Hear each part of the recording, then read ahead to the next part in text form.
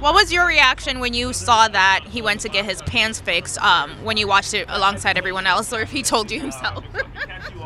I told you the day of our wedding. He did. He did. Right when we got down the aisle. I was like, I had a moment. Yeah. I didn't realize, like, how big of a moment it was for him, but seeing his face, this should not happen.